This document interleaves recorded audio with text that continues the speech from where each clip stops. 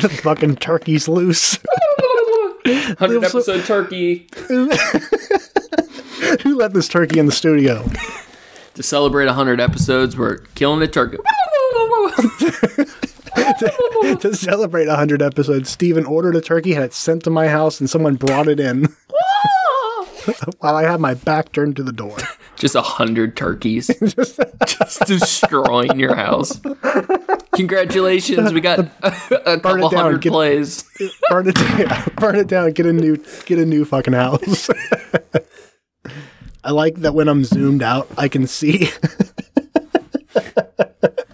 or when I'm not zoomed out, I can see the fucking what's it called? The audio wave of me laughing, and it's very even. It's like precision even. What does that mean? You got like the spacing, the spacing on the like bursts of laughter. Is good. Yeah. You are a chuckler. It comes in. Yeah, I'm a chuckler. It comes in like a Japanese like beach wave cycle where the first wave hits hardest and it's ha ha ha. The wave slowly fade back into the ocean. God damn it. How to build a podcast featuring the award-winning podcast host, the Trashcats. 100 episodes bringing joy and love to young boys and girls. So what you're going to want to do, number one, right off the bat, insult anyone's religious freedoms. Silly Muslims. challenge their rights. You don't get to believe in God, you stupid fuck. and then make the audacious claim that parents love it when their kids get molested. They love it. That's how you're going to run a successful podcast. Oh, sweet baby Jesus. Levels look good. Recording is a gober. All right, we are goobed up and good to go.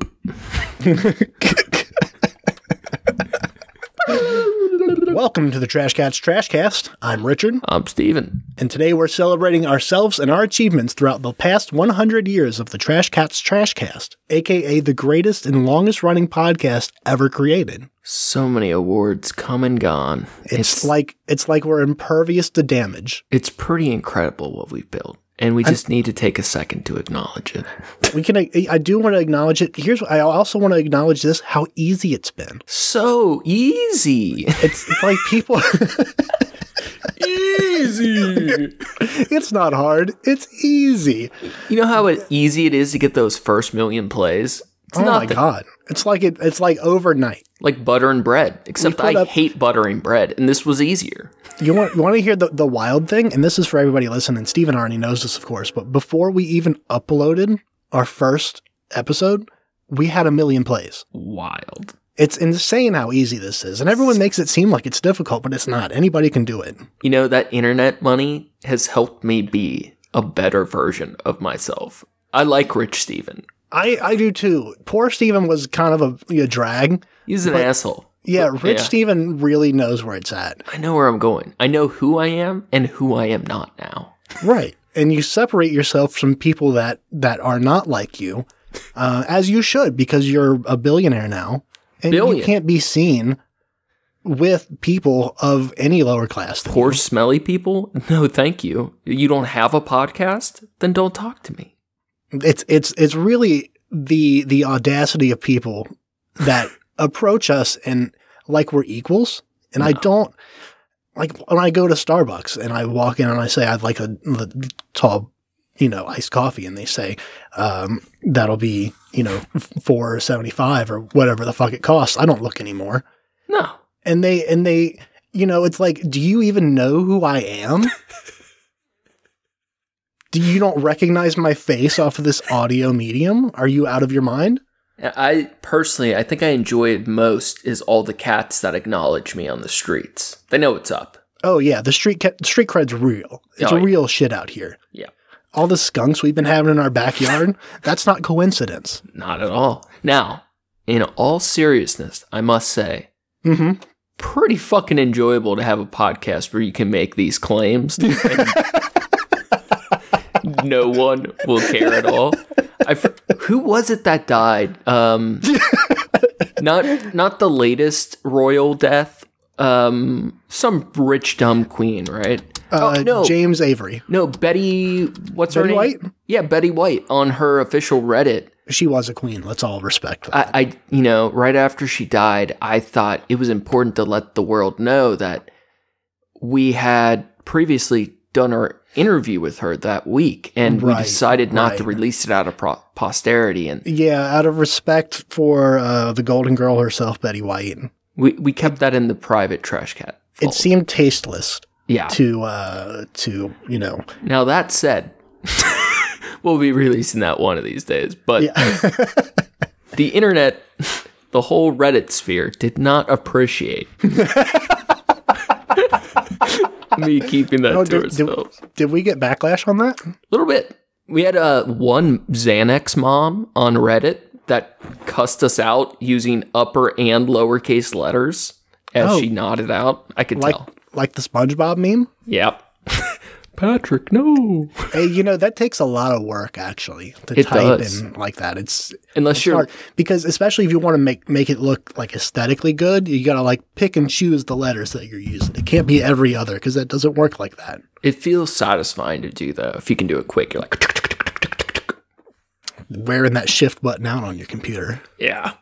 It looks like a battlefield. Like zoomed out at my shift key looks like a battlefield. The Civil War happened on that shift key. The landscape is scarred. There's smoke settling. It's haunted now. The ghost of the shift key.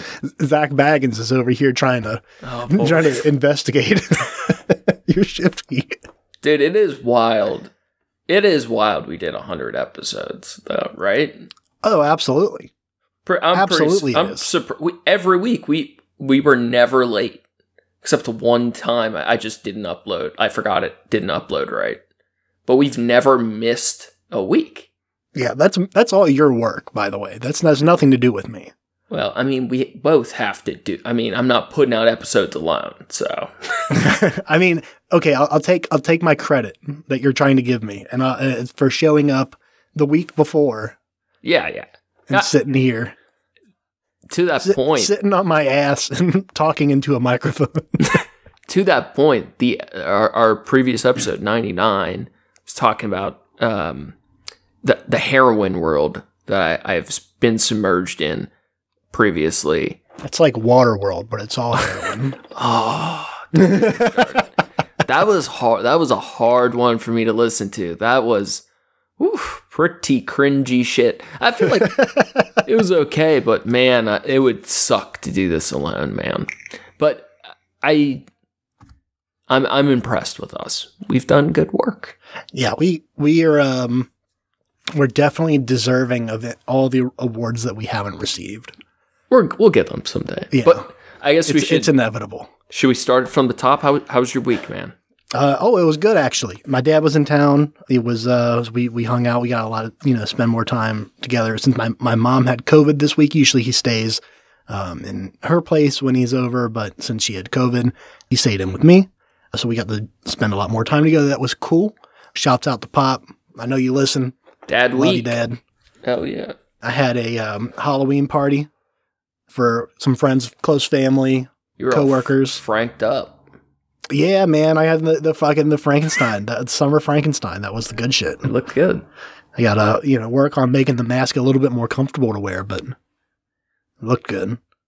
One year as a kid, I was a trash can, and I literally just put 2 holes in the can and had my arms hang out. And it got so hot and uncomfortable, just like those masks. It's brutal after 10 minutes. That was like an omen. That's like you saw it coming. That was like aspirational.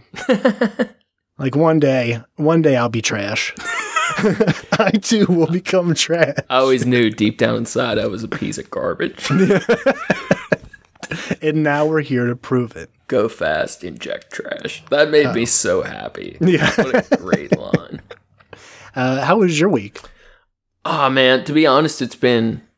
I'm going to try to lean into the mic, I guess. 100 episodes of practice, and I still don't feel like talking to the microphone. It's been kind of a shitty week, but today's been pretty chill. So I I work out every day. Not in the best of shape, but I do something every fucking day.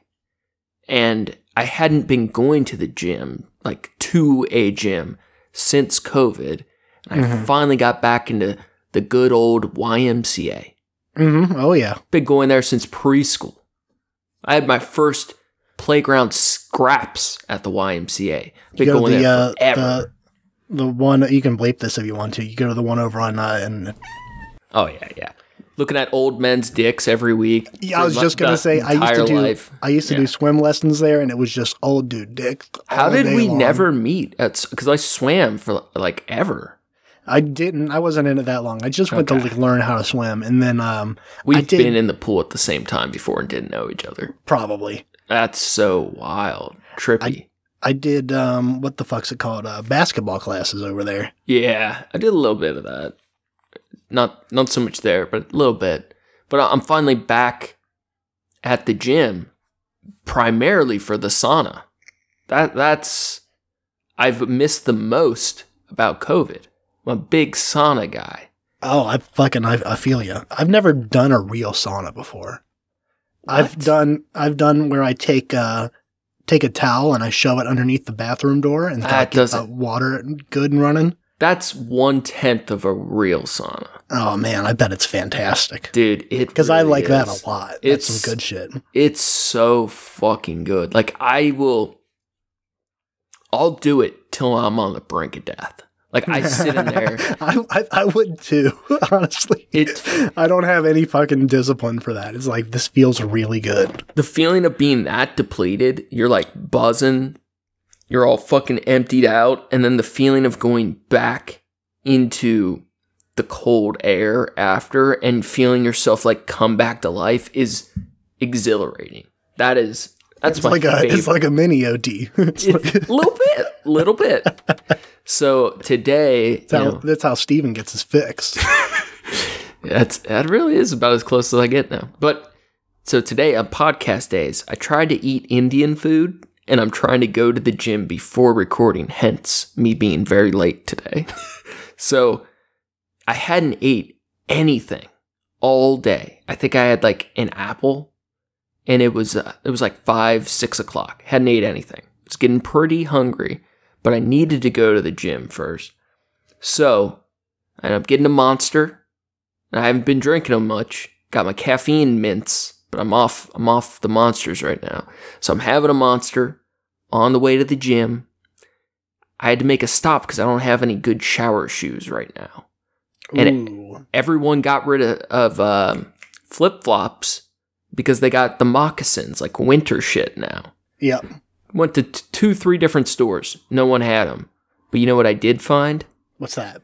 A big bag of Dove chocolates. Ooh, hell yeah. Now, I don't think I've ever I don't think I've ever had anything so satisfying as eating a bag of Dove chocolate as it melts in a sauna.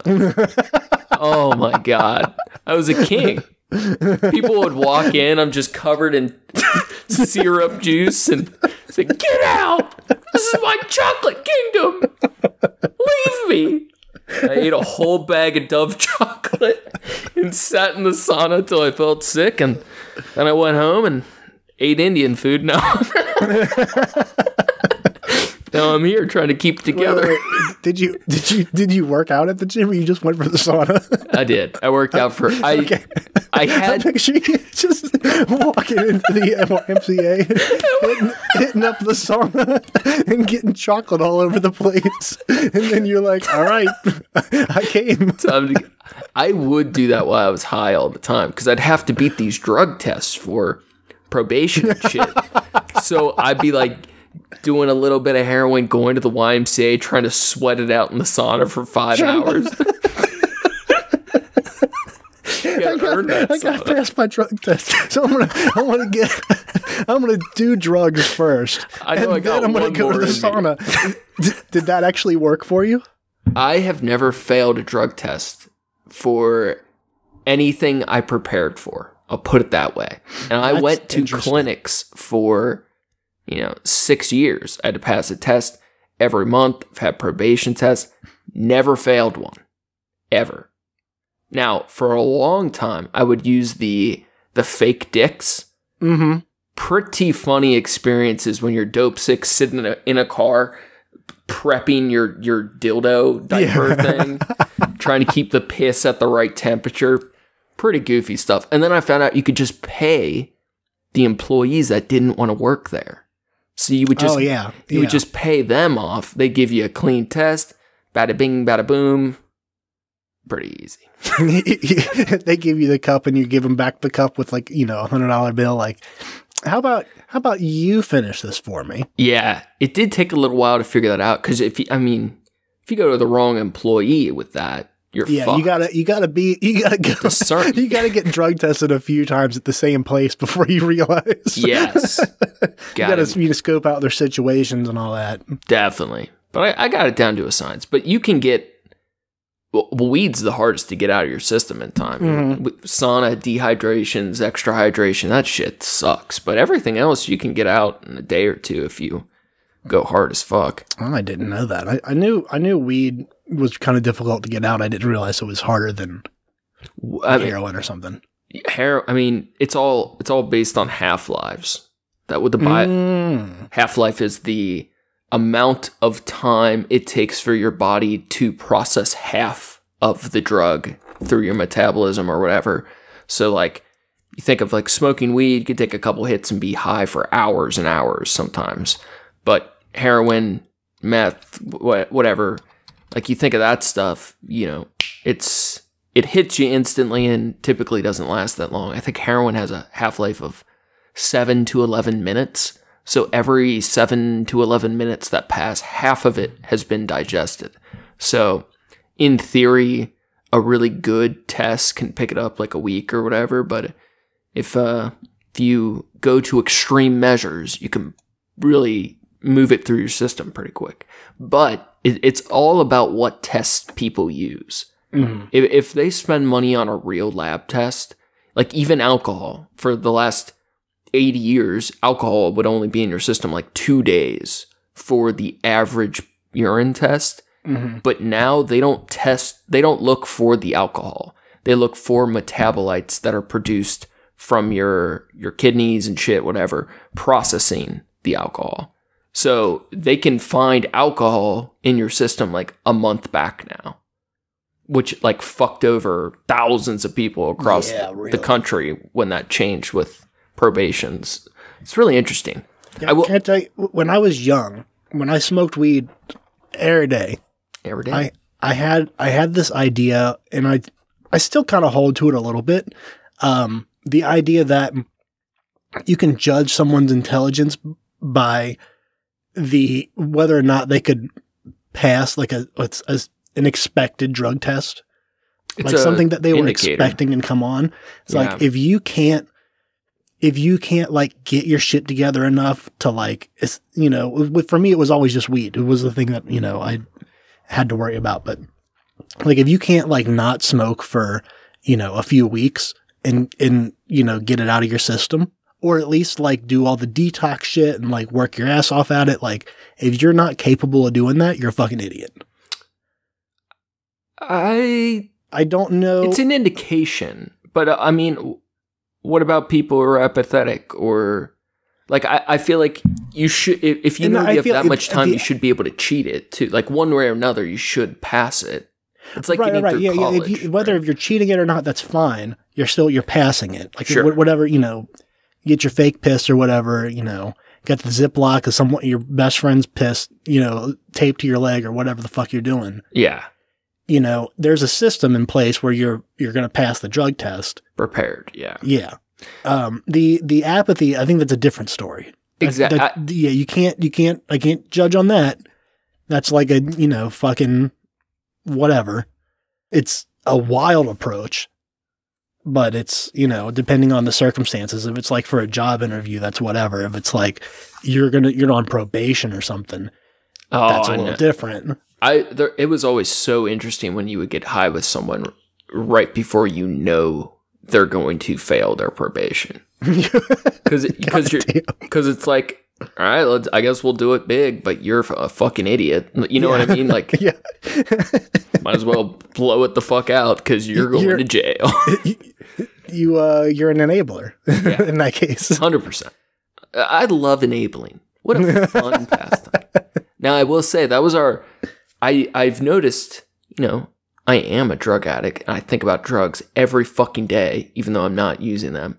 I feel like the last episode got some of that shit out of my system. Now I'm working on speech patterns, trying to make some modifications. And I'm also going to try not to box myself in as a heroin addict as much as I sometimes do. Because I enjoy the aesthetic.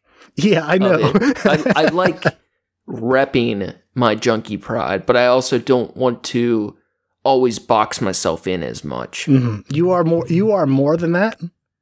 And I hope that you recognize that. And a little bit less. I also understand that respect of that grimy aesthetic. Yeah. Part of that that's a very serious part of your life that not a lot of people can claim.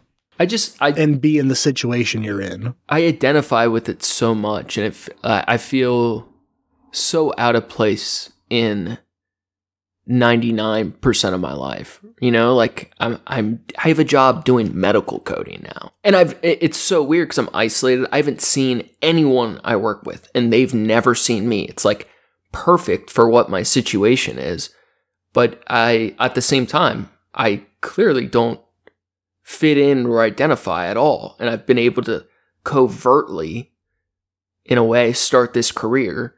And in no other parts of my life am I around, I don't know, people who have made a lot of the decisions I've made. So it's very, I feel like outside alienated and internally alienated. But I'm trying to make an effort. Like, I feel like it was important for me to say a lot of the things I did, but I also don't like how I sound sometimes. I'm trying to just take a slightly different approach. But I think my overall point is, I guess, in reflection, where do you... I never imagined we would do 100 episodes together. Yeah. What has it been for you? We're not doing one of those like in review, this is everything. We just, I don't know, feel like it's worth taking a sec. Honestly, I did see us doing 100 episodes together. I didn't realize how, mathematically, if we're doing it weekly, it makes sense that it would come up this quickly. But it still feels like it was a lot faster than expected. Like I said, mathematically, it's like, okay, obviously, once a week for 50 weeks or for 100 weeks, it's, just a little less than 2 years. That's like, it feels obvious but it's surprising that it's already been 2 years that we've been doing this. Yeah. I was listening to My Brother and Me, and they were talking about how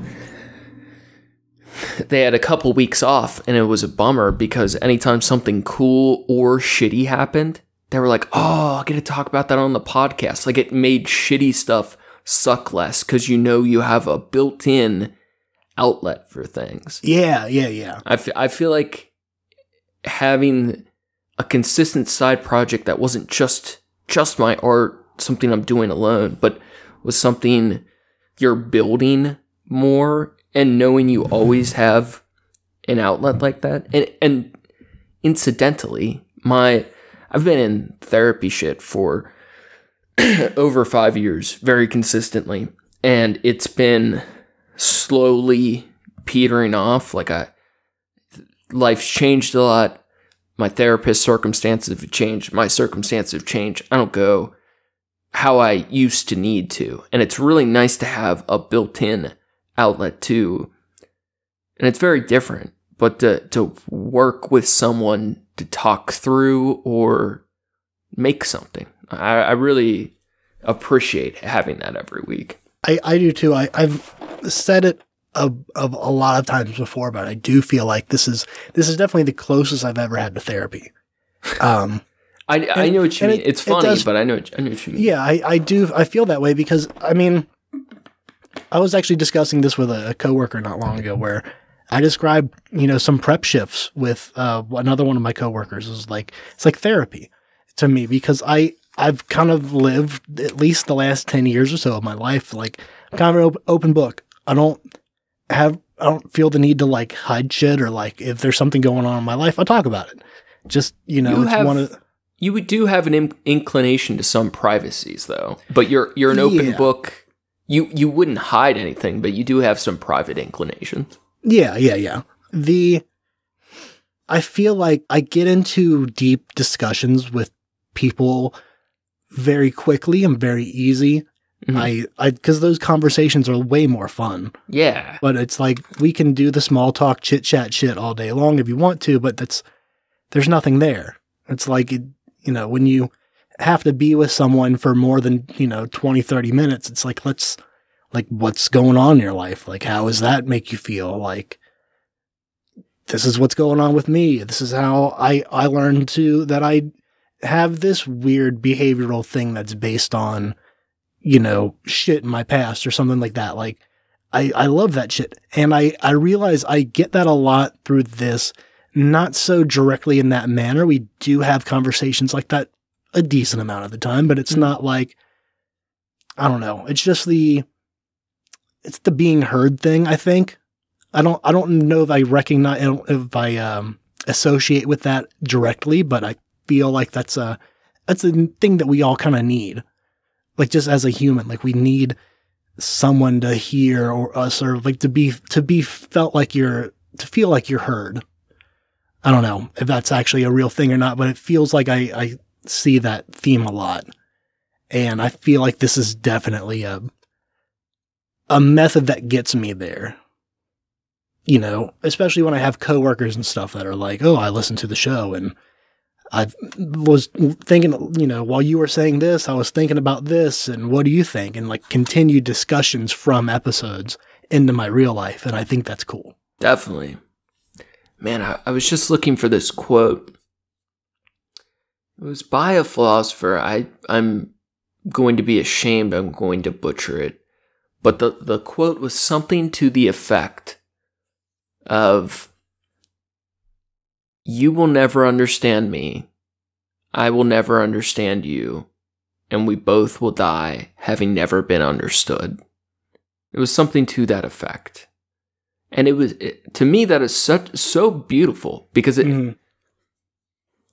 we all strive for that so much. Compared to art, I've always been very self-conscious about speaking. I definitely was the kid who, for school, whatever, I fucking love reading. I can read voraciously, like a little lizard. I'll just eat up a book.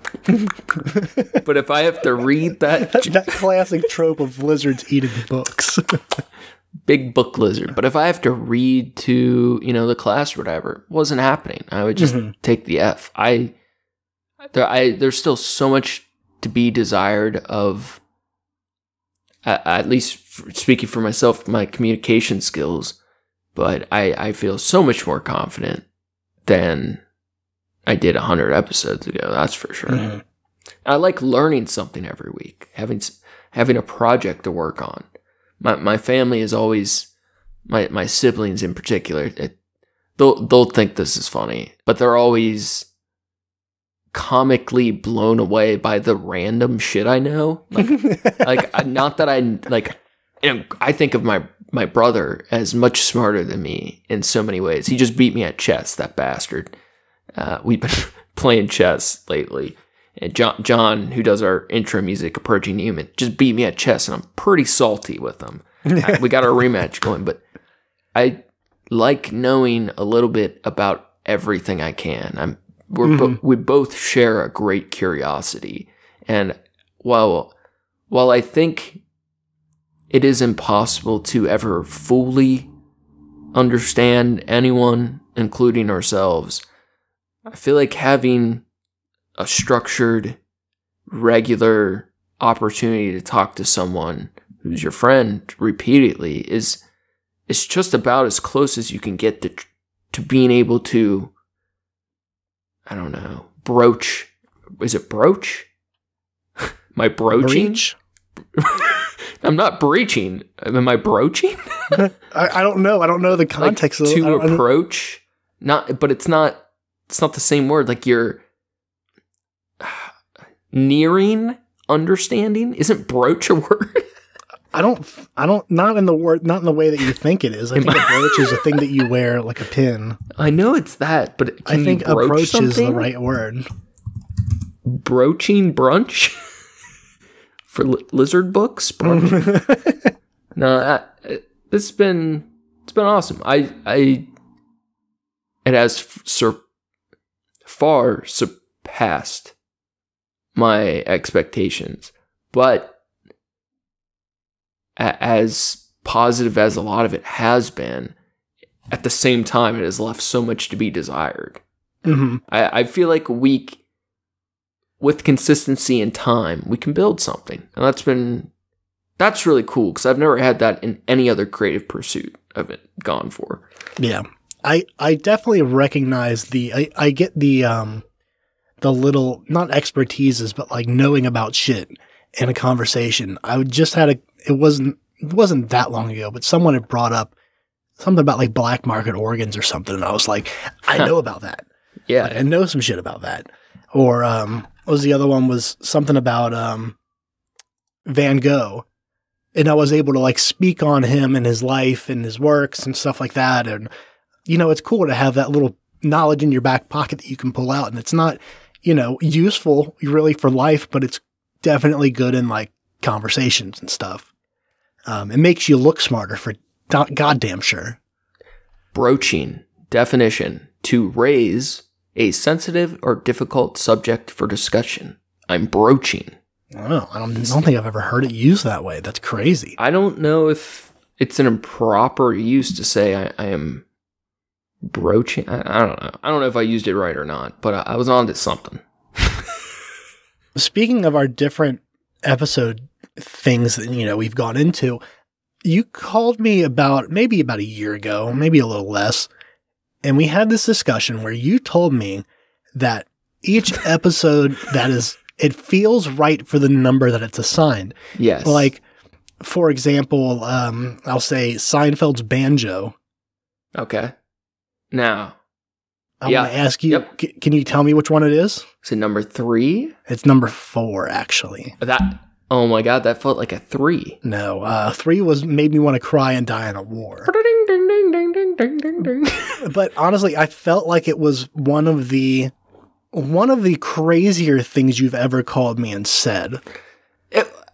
Every podcast title has a feel, and the feeling of the title very often syncs up with the number episode, right? So that was an early one, so I can see where we didn't have the algorithm together yet. And I was going from memory. I thought that was actually the 3rd episode. But it's something with the evens and the odds. 99, Dope Gang and Dope Gang Accessories. That is meant to be episode number 99. Now, let me ask you this, and you can tell me even or odd to start with. Okay.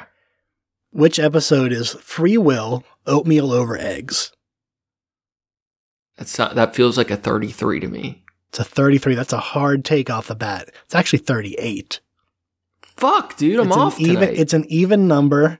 Last time we did this, I got like 8 in a row correct. You did. We also had probably 50 less episodes than this. Yeah, I feel like I'm doing it by memory, but even if it's a very like subconscious or even like partially conscious, when I'm typing the title for the episode, it feels right. It feels like when you put the last piece in a puzzle, or like you do the right brushstroke on a painting, where you're like, fuck, that makes sense. It's supposed to be that way. It's so artismo. It's like, let me get two more real quick. Okay. The Great Cheese Feast. Okay. Give me even or odd first. I feel like that's an odd. That is an odd. That's an odd, because it's cheese. Cheese is not even. Cheese has lumps. This is how bipolar. There's a word for it where It's like a synesthesia of some sort. There is a specific word for it. There's one, it's like a web. It's something's web. And then there's another term for it too in psychology. But where you typically in a bipolar psychosis or manic state, you will branch words and ideas as you speak into new ideas. And that's why often like someone's conversation can be so rambling. It's like an adventure you start out on and you don't know where it goes. Depending on the steps you take, it informs what you're doing. And so much of it is word association or subconscious association of feelings to words. Like talking about your mom makes you angry. So you're angry about your mom and that takes you, like it's all those weird jumps. But I feel that similar connection in the titles and the numbers. And I don't believe in numerology. I don't, all that stuff like it's like weird and lame, but I don't know, it might just even be like an artistic connection to something we're making. But I feel that with titles. I'm very title focused. I like on all my art, it's so important. And I think it's a very undervalued thing. I don't know, I feel it with the numbers. This one might be an easy one. This might be a too easy. Okay. That boy needs therapy. I'm fairly certain. I know this one from memory. I'm fairly certain that isn't odd. Mm-hmm. Yeah, I'm fairly certain. Would you like to take a guess at the number? I feel like it was in the 50s. I'm not sure when we did. 43. Yeah. But I know it feels like an odd. Like you can tell. Read a couple evens. Give me an even. Shoot me a couple evens. Diesel Boy and the Phantom Pooper. That's an even all day, every day. That's definitely an even. Okay, what's next? If you haven't listened to Diesel Boy and the Phantom Pooper, go listen to it. No one listens to that one for some reason. Our most hated episode. Yeah, know what? I don't know why. It's fucking hilarious. Just read me a couple evens. The Baldwin incident. It's Baldwin. It's the B and the A's. The Baldwin. That's an even. It is, though. Consonants are odd. Vowels and long... That's even. Just look at Baldwin. That stupid fuck looks like an even. He's not odd. He's even. He's even Baldwin. Island warfare.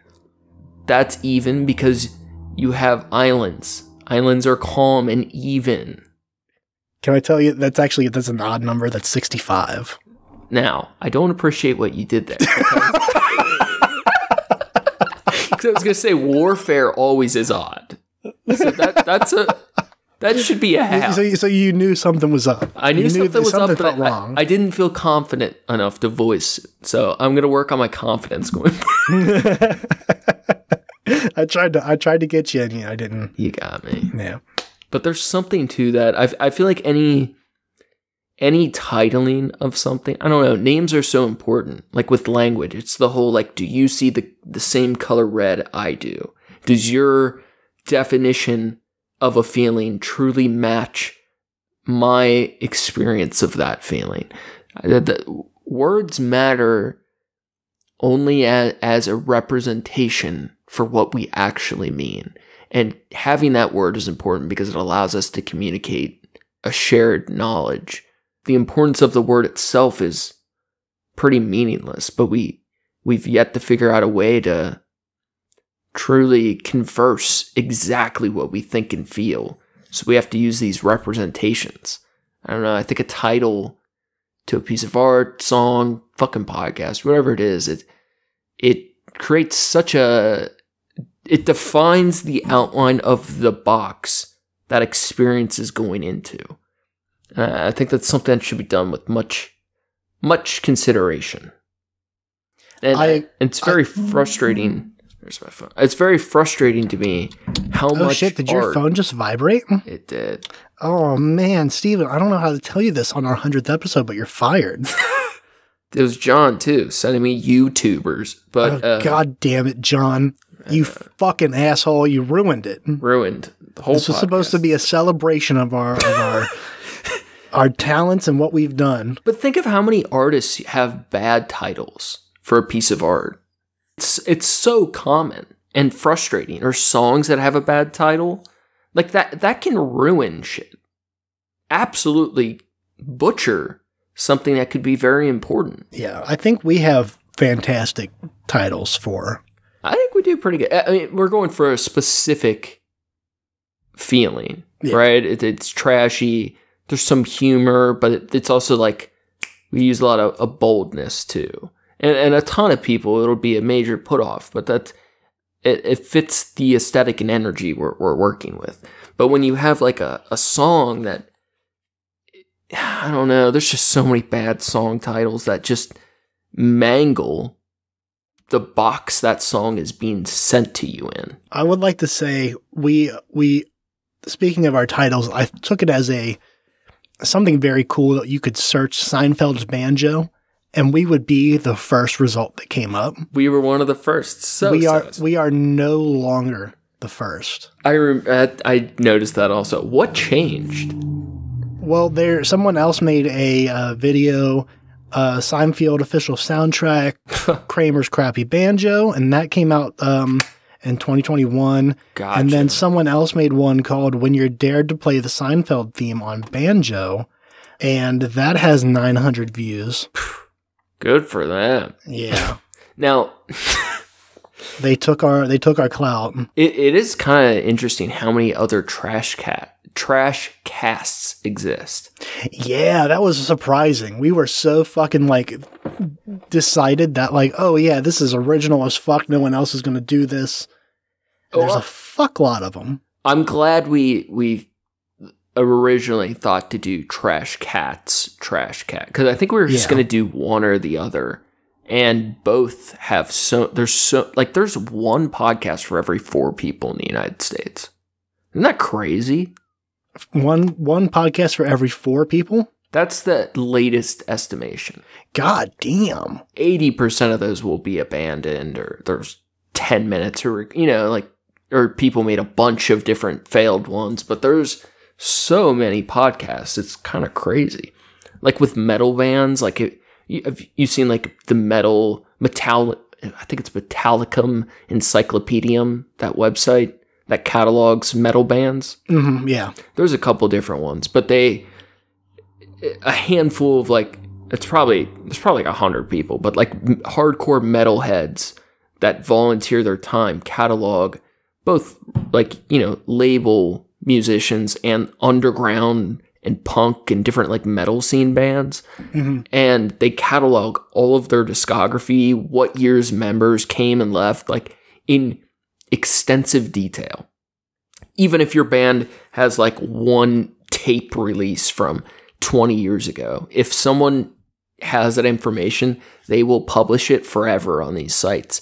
And any combination of gore words you can think of, there's like 8 different bands. It is shocking how many, like piss, shit, hate, fuck, stuff. Like anal cunt had. Oh yeah, I know all about them. Oh yeah, that was one of those like going through the list of the different names of artists on AZ Lyrics was the one I used to use. Yep. Just like what's the wildest band name I can find, and that was it's in the A's. It came up first and was like, God damn, that's wild. And now they're so tame compared to these names now. But it's just wild. Like, you think of any form of human ingenuity, creativity, I don't know. Anything you've made has basically been made before. Like we all have our own different twist or stroke or whatever the fuck that makes it ours. But it does make you wonder sometimes. I see that with AI art a lot too, where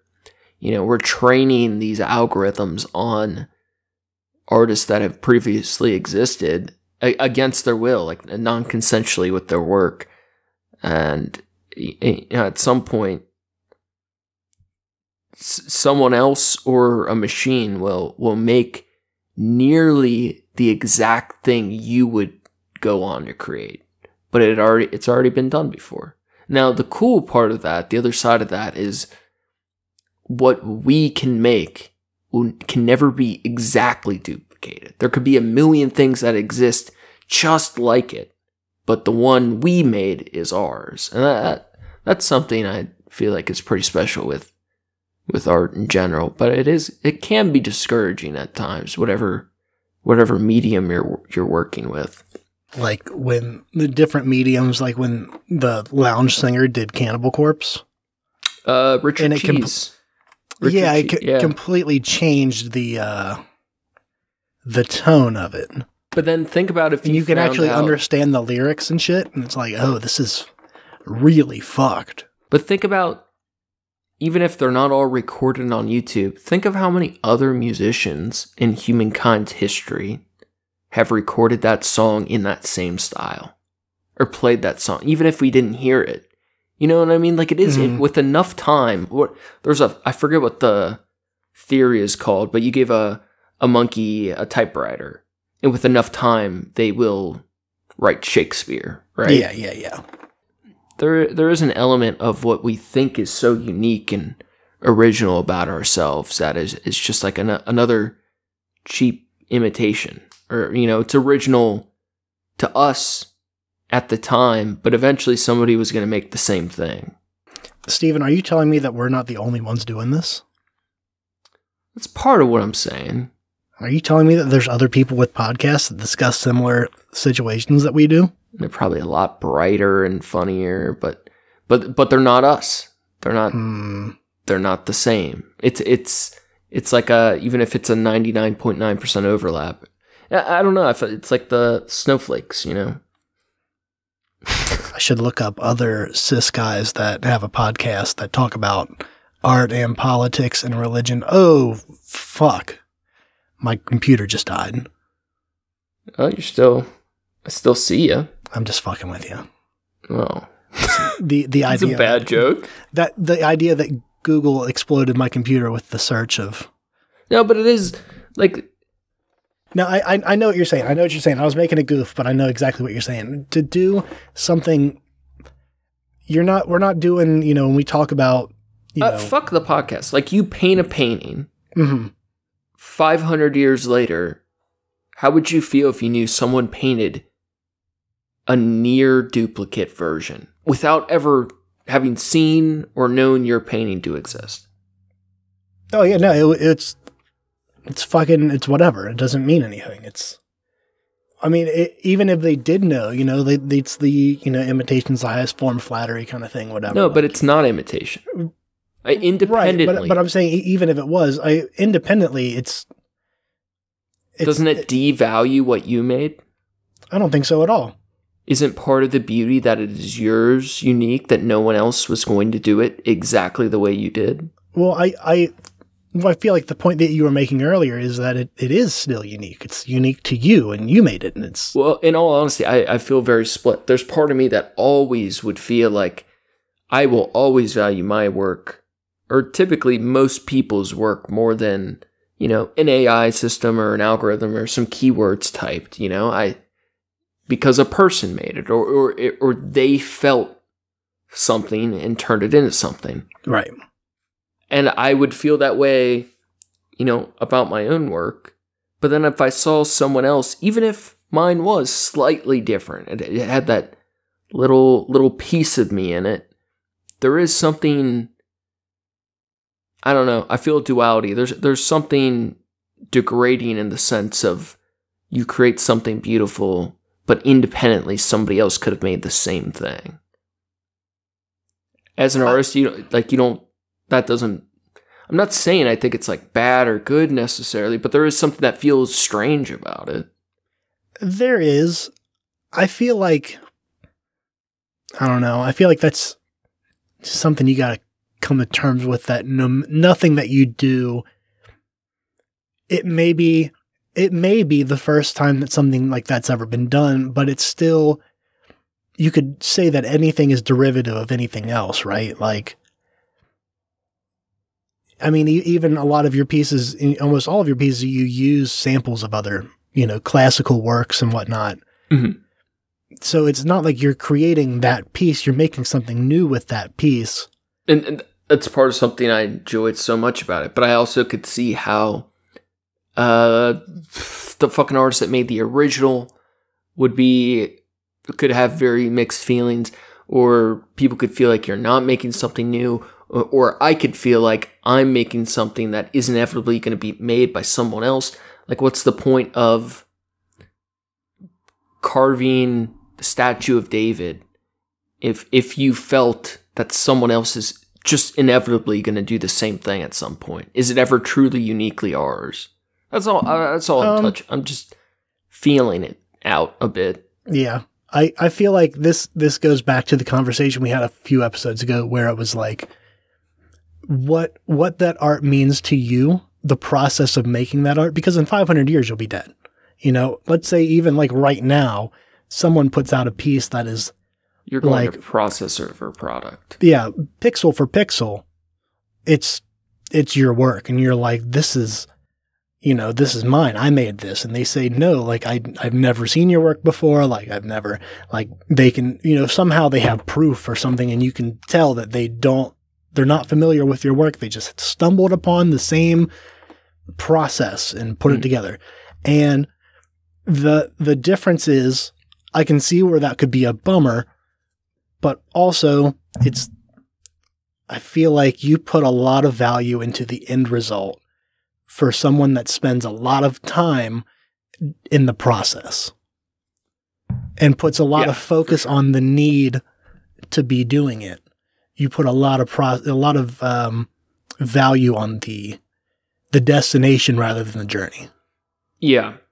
We've talked about that a bit before, because I really only care about the product over the product. Makes it sound like a financial or of something for gain. It's a thing that you produce. Yeah, it's like a hunting trophy for myself. It's something that's mine, my little honor to myself, or proof I existed, or whatever. And I enjoy the process most of the time. There's a lot of the time I don't, but I overall enjoy the process. But I really only care about what's finished, what I can feels there.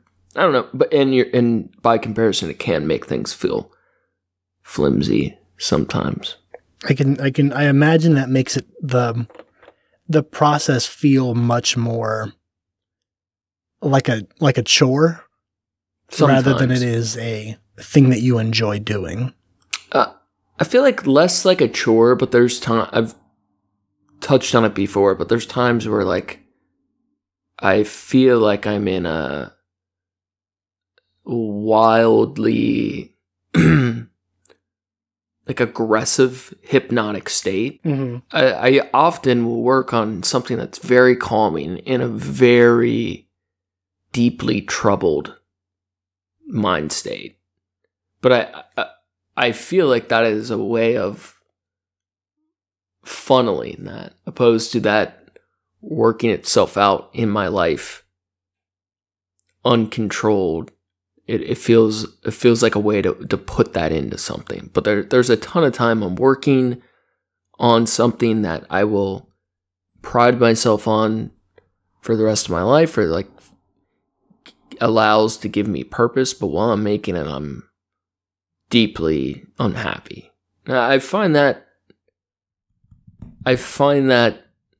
juxtaposition pretty rewarding, though. How quickly do you go? It's like a artist trope. It's like a real thing, right? Where like you make something and then immediately it's like, all right, fuck that thing. I need this. That doesn't matter anymore. I need to make something else. It's like, that's old shit. I don't even like it anymore. And maybe it's not you don't like it anymore even, but like, I'm not looking at that anymore. I don't want to do, you know, how much of that do you get? And how quickly does that set in for pieces? Like how old does a piece have to be for you to be like, nah, like don't recognize me for that. Recognize me for this shit, this new shit. Normally like a couple years back, I don't associate with what it was at all. No, that's good. That's interesting. Yeah, but I also feel like I move on right away. Right now, not as much, just out of the shape of like life restrictions right now. So it gives me a little more buffer before and after time, which is and I got to spend way more time on what I'm making. There's some, I'm trying to take the positive and kind of ignore the negatives a bit right now. Right. But I think, I feel like I'm kind of okay with, compared to a lot of artists, because I move on right away, but I also allow myself to kind of like masturbate in things I have already done, where a lot of days I might not, looking back on my work, I might not like any of it. There's definitely a lot of those days too, but I think it's pretty important to remind yourself of what you have done. And there's days, if I know I'm not going to actually work on any art, where I still feel like it's important to go back and look at what I did do. Yeah, especially, there's definitely still pieces, I'm sure, that stick out and you're like, yeah, this was cool. This was like, I still feel this. I remember that vibe when I was putting this together or something, and like, you can still draw inspiration from that and bring it in, especially if it's been a few years, bring it, something from that, cycle that back into your, what you're doing now. And I think that's I mean, you see a lot of artists do, I don't know about so much anymore. I don't know if that's really a style anymore, but I know for a while it was like, you see it a lot with like Monet and shit, where they'd go do like sets, and it'd be like a year or two of just doing the same, like a motif or a theme or something. They'd focus on something, and you would have all these pieces that were like very similar in nature, or very similar in colors and in style, and little collections or movements of their work. Yeah, and it's not like to be representative of their entire catalog worth of work, but it does show a time period in their development, and you have a bunch of pieces from this time period, and a lot of the times, like I said, they all kind of look the same, or they have the same vibe. In Monet's sense, it was very literally like it's all fucking water lilies and shit for a long time. Yeah, like I didn't know he had the whole Japanese woodblock influence, Yeah, it was a movement of his career. Yeah, and it's stuff like that I feel like, I think that's a healthy way to go about doing stuff like that. I remember when I drew more a long time ago, when I drew more often, it would be like immediately after drawing something, it was like, this is dead to me. You flip the page of the sketchbook and on to the next. Yeah, let the fucking graphite run into each other in the sketchbook, and like it's just gonna get all blurry and fucked up, because I'm not gonna fucking frame this. Like it means nothing to me now. It's the chase of the artist, right? Yeah, yeah. I think that time period that you gave a few years, like that's a healthy time to still be invested in this, this, what you're working on. So like something that's a couple years old, you're still like, this is still my modern work. This is still relevant to what I'm doing now, before you ditch it. Yeah. That's I think ditching it at some point is also, very important, obviously, because that's what drives you to make new shit. But I feel like I'm talking shit, but it's, I'm proud of the way that you look at that. I think that's cool.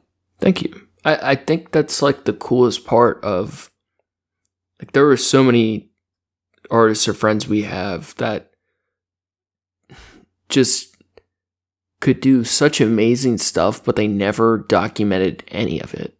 Where you're like, in my point of view from a young age was, and I think it was from watching contemporary artists I appreciated, typically people that worked in video, music video, vlogs, like whatever the fuck they were doing. It felt like if Pixar didn't happen, like if you didn't document your art, I don't give a fuck about it. You didn't make it. Like, unless you can prove you did it, you can't tell me like, oh, that drawing I did on this, this tag I did on this building was so cool, but it's gone now. You'll never see it. To me, that's like such a waste. I felt so adamant. Every fucking doodle or note that I wrote, I wanted a fucking copy of. And to me, that's been very rewarding. Like, the coolest part of having a massive portfolio to look back on it. I have no shame at all in saying 91% whatever percent of my work is trash, but I can, I have hard drives with 10,000 pieces of art since grade school on it. I can Yeah, you gave me a big folder copy full at of some shit. point. Yeah, your fucking liquid diary shit. Yeah. And a few other like different shit you were working on. What was it? Seroquel Slumber? Yeah. Does that sound right? That was a little movement for a sec. Yeah, it was cool shit. And it's like Seroquel Slumbers. I got fucking that was over 10 years ago. That's wild. Yeah. But that's what I like so much is, let's say I'm having like suicidal day, like garbage, want to end my life day. Yeah. And I don't do this every time I'm having a bad day, but it's really helpful to be able to look back on a body of work. And even if 99.9% is garbage, like you said, there's something you can find in that pile of shit that is a little bit shiny that you can be like, hey, this was kind of cool. Like it gives you something to take pride on. I just really care about that end product because of that, because I feel like I can't quantify or remember the process. It's all like emotional blurring. All that matters is what you finished, what you got the picture of, what you can prove to yourself or someone you care about, ideally, that it existed.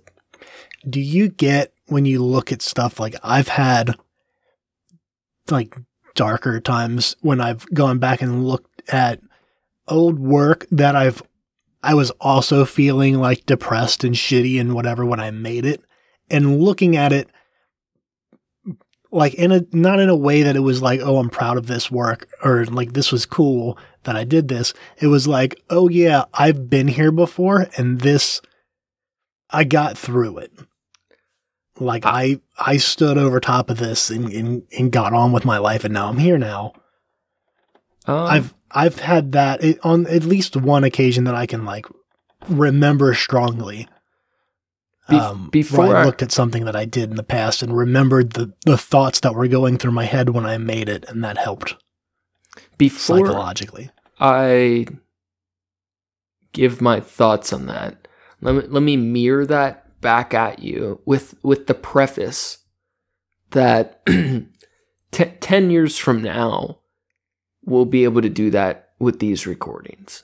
And it'll be, occasionally do that anyway, but I think it matters a lot to have evidence archive of our time. I don't know. But how do you agree with that. Your stuff? I have some thoughts on it, but I want to hear what you think when you look back on art like that. On art like that, typically it's like, it's fucking whatever. I gave almost all of my old pieces to my parents, and it was like, I had a whole bunch of shit that I made while I was in Toronto for school, and I just gave it all away. Because I had it like either on my walls or like on a, little post-it board, like little, small pieces and stuff. And it was like, I want to bring this back with me here. I had like a party where I invited people over and told them like, whatever you fucking want, just take it. Why would you do that? To me, that marks like to me, that sounds like a marking of your end of artistry as a goal. I took pictures of it. I have like photos of it, but it was like, those, I don't usually go through them. It's one of those, like, if I'm cleaning up a hard drive or something, I'll see the folder and like, oh, let me just click and see a couple of these real quick. And then that's it. Now I'll throw this out. This may be a massive projection of which I am known to do regarding your art.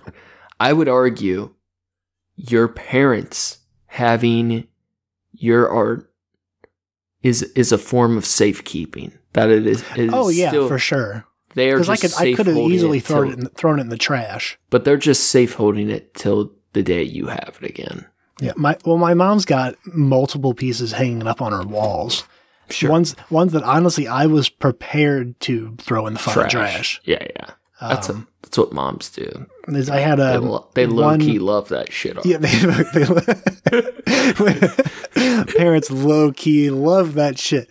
When there's one piece that I was just fucking around with acrylic paints, and I ended up doing like an owl face thing, and it wasn't like a piece that I was like super proud of or anything. It was just I was just trying to do something, and my mom loves it.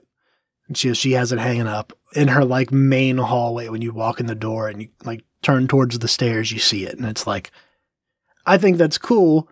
You know, I wouldn't hang it up in my place. They love it because you made it. Yeah. Yeah. But it's like, you know, it's shit like that. I have a whole portfolio full of like all of my shit through grade school, all the boards shit we had to do for school. We had to come up with like, first it was only 5 pieces.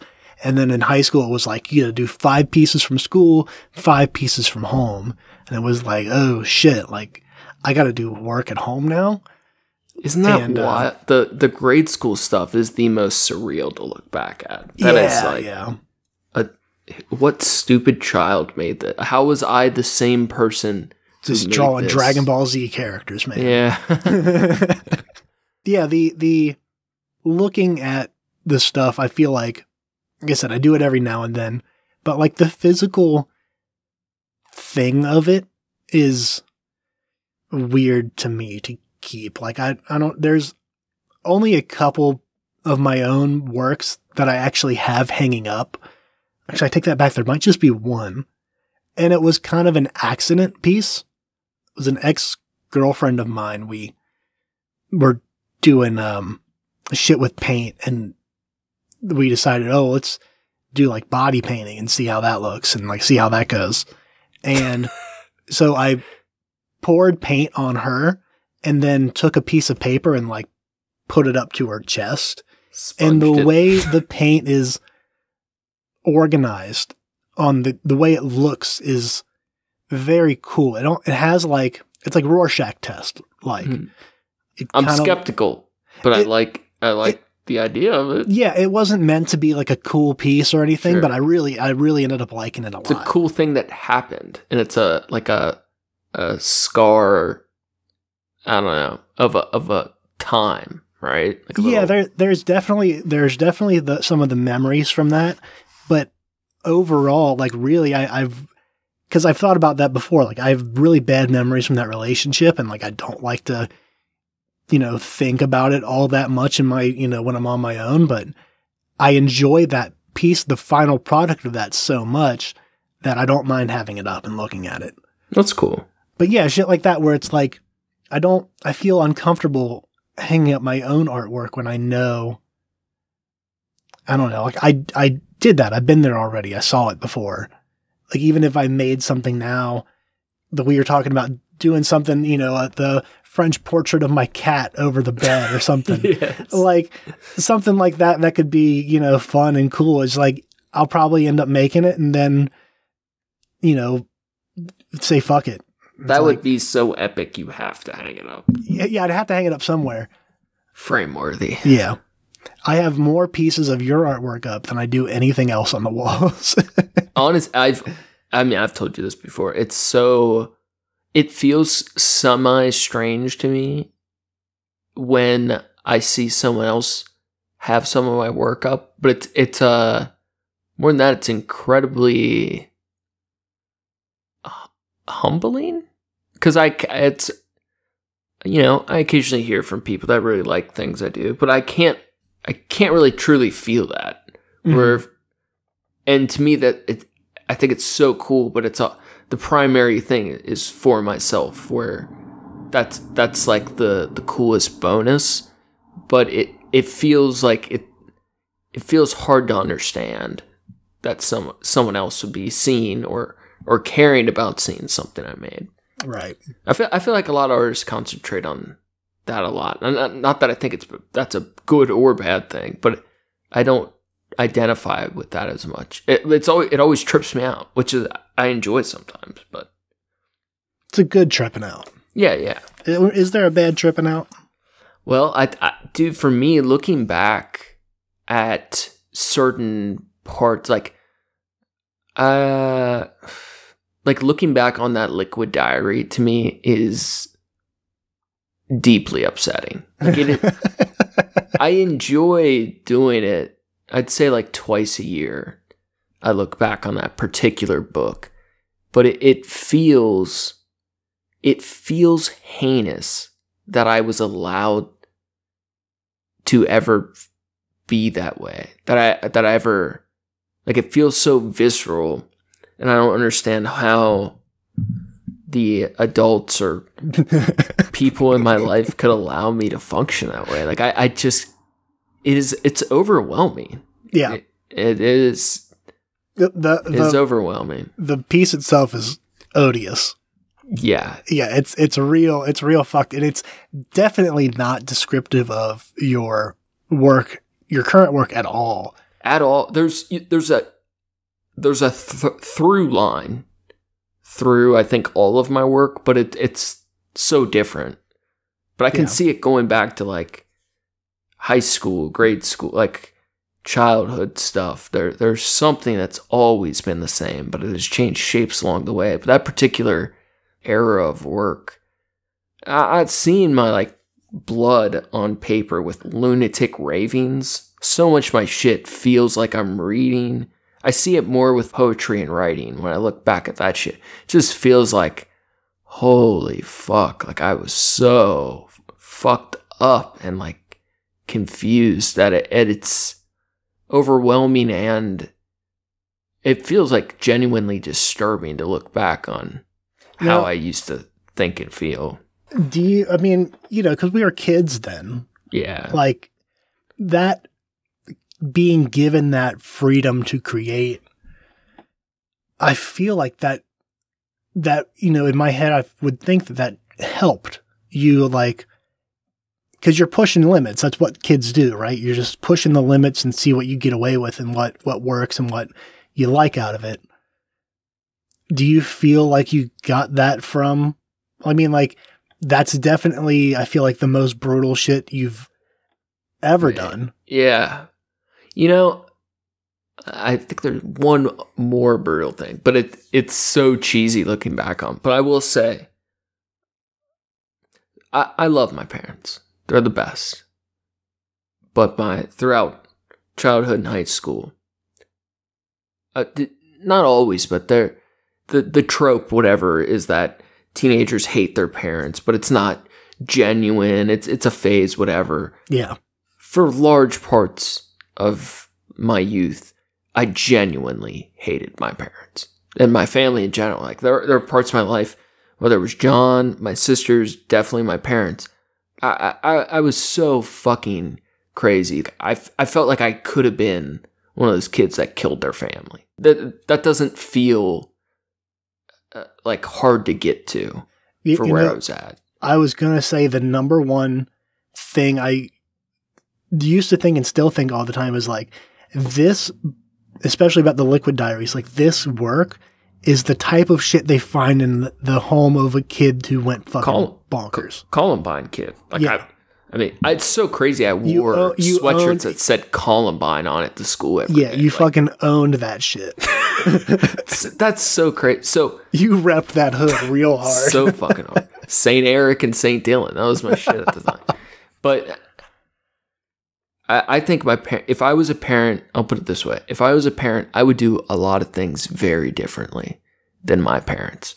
But despite that, what I would say is the greatest gift of understanding they gave to me was they always supported me doing art. So even if they didn't even want me listening to metal or like wearing black or whatever, but if it was something I drew or made, even if they found it disgusting, they still were supportive of, which looking back on, I see so much wisdom how they handled a lot of things that would be really difficult to deal with from your child. And I remember one time in high school, before going to SCPA, I had some drawing that it was kind of cool at the time. I was only doing ink pen. I was super super stylistic, something I would never look like my current stuff, but it was very surreal, contemporary, whatever at the time.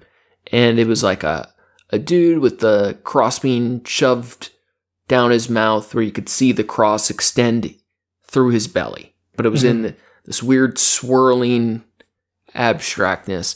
And I think I sent it to some chick I knew on AIM, right? This is way back. Oh, yeah. And I remember this at some point, I think it was like a decent amount of time later, but it had some like suicidal scrawlings on it, right? Yeah. Like, some like, fuck God, I want to kill myself shit. Oh, Jesus. And like weeks, months, whatever passed, and it was after Tony killed himself, and the school was like involved with me at that point. And some therapist pulled me out of class, and they had shitty inkjet printers of these pieces of art, and they're like trying to get me to go to some mental health place. And this had happened like multiple times where my art was getting me into trouble, right? Yeah. But I remember even at that time, my parents, devout Catholics, my dad a Catholic school principal, that they had my back against the school and never, I'm sure they would want to confront what I was addressing in the art, but they never once, like, I don't know, like, shamed me for the art itself, if that makes sense. Yeah. Yeah, that's very cool. Yeah, super cool. I don't remember how I got to that, but it feels important. Do you feel like, and I feel like there's two ways that you could have taken that. Your parents' support over your artwork. I think a lot of... At the time, I didn't understand that. I was very angry with them. That's exactly where I was going, where some people would be like, I'm making things that should piss you off. Like, I'm actively trying to rebel in a sense that, when you say it like that, it doesn't sound as cool as it feels when you're young, but it's like, I'm actively trying to push the limits of what's acceptable, and you're being very accepting, and that's making this harder for me. Like, that's driving, I can see where that would drive some people, up the fucking wall. It would be the adverse reaction to what they want. They want the shock value of that. But when you see the support from your parents on doing something that would typically be so out of line, and especially like, I imagine in your home, like the religious, shit of it would be a real big fucking taboo typically. Well, I think overall, it was never my intention for it to be seen by anybody except the friend who I guess sent it to my parents or school or whatever. But, A fucking narc, by the way. Yeah, what loser. Oh, your friend killed yourself. We're going to contact your school. Oh, I'm worried about you. Loser. But, by the time I wanted them to understand, I think that was the frustrating part, is I think I did a lot of art or things that would have been looked at as rebellious that I never felt like were out of rebellion, but of wanting someone, going back to earlier, wanting someone to understand, to be able to have a conversation I might not have been able to have at the time, but wanted to feel understood for. But I don't know. I respect that.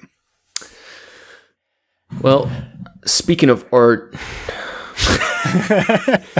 cool art. This is a great example of art that would be very difficult to replicate. Snarky Puppy. Hell yeah. Look at the track Lingus. This is a contemporary jazz fusion-esque jam band mixed group, rotating member, some core member, strange solos, 10-minute double piano mashes, genre-bending wildness. They've been around for a long time, but if you haven't listened to them before and you want to listen to some that really pushes the bounds in the lines of John Zorn, Mike Patton, Naked City, whatever, look up Snarky Puppy Lingus. Not Skinny Puppy.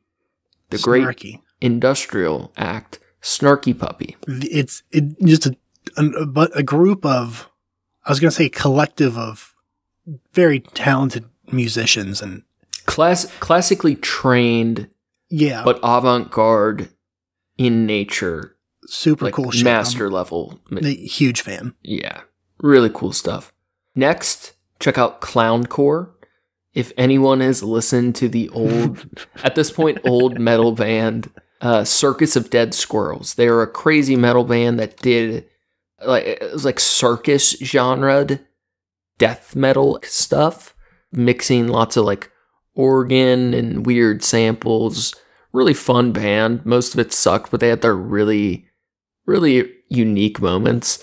This is not the same, but it's in the same. It has the same essence.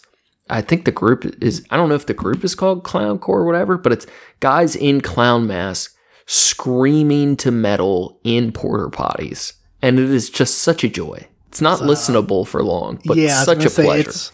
It's brutal, and the kind of kitschy part of the part that's it's so niche clown and fucking wild as fuck. And it's it reminds me of Screamer Claws in the way that it's this is very brutal, much. And I can animal respect. Crackers in my It's so brutal, but I can't listen to it for more than a couple minutes. Yeah, for sure. And then for visual arts, I've talked about them before. This collective Zine, Semi-Oculus, I've been fortunate enough to be a part of on and off throughout their different issues, but they are currently working on number 15. It's an anniversary issue that they reached out to select artists that had done stuff with them over the years, and I'm very proud to be a part of it. It's the 15th issue. Check them out. Instagram. They have I think it's a Tumblr blog, but if you look up Semi-Oculus, they come up, and the guy who runs it is based out of Estonia, and it's a very, very dark, wild collection of modern surrealist work, and this next issue should be really cool. I'm super excited about it. So, congratulations on 15 years.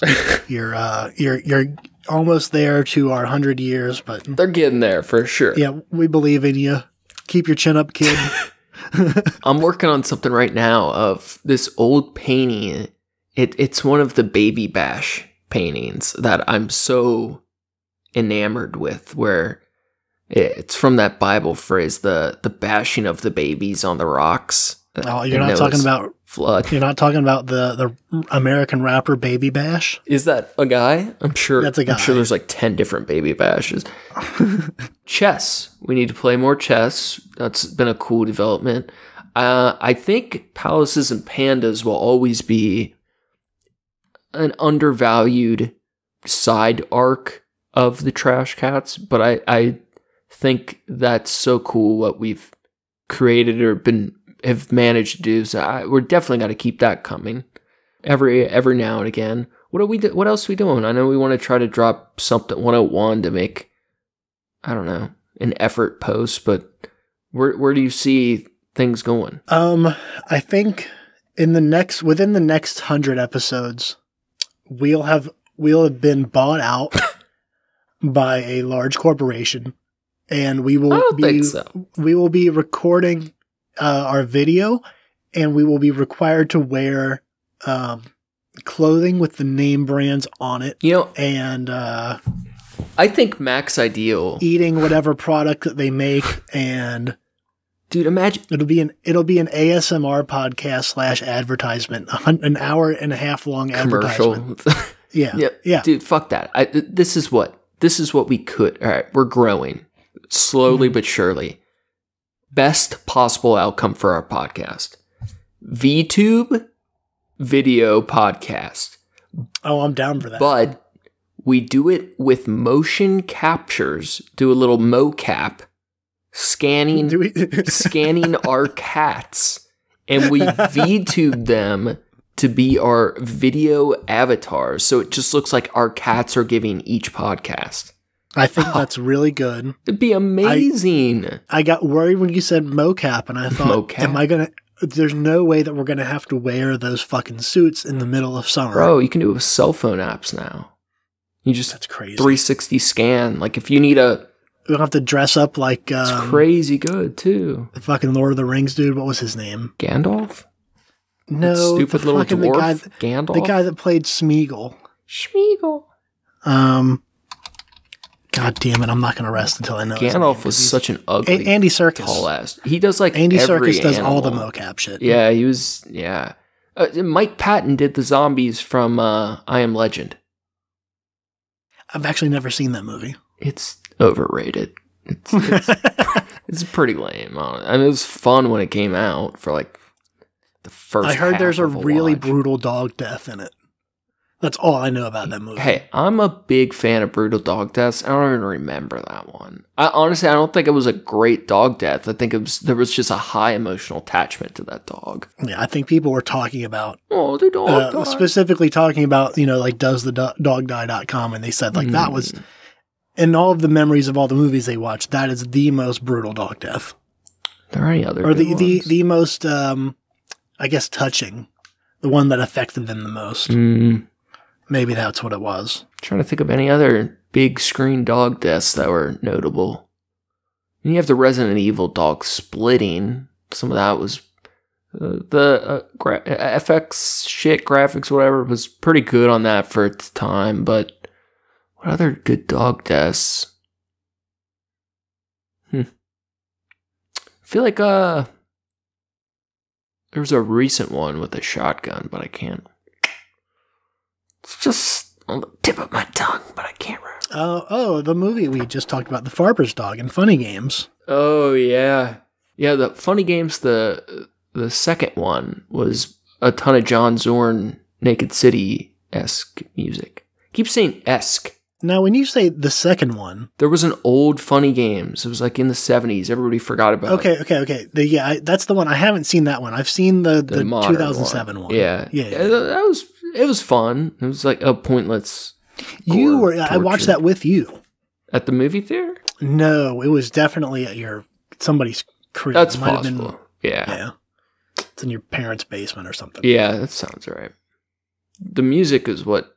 Or else it would be a garbage movie, but the music redeemed it.